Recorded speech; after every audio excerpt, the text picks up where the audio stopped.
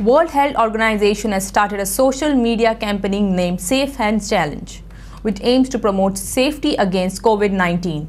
The campaign has been created around the hashtag Safe Hands.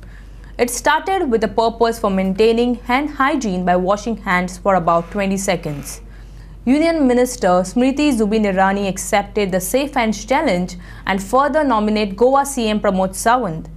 Goa Cm accepted Smriti Irani's Safe Hands Challenge to promote precautionary measures against coronavirus, and thus the campaign started in Goa. Watch which other Goan leader joined the Safe Hands Challenge.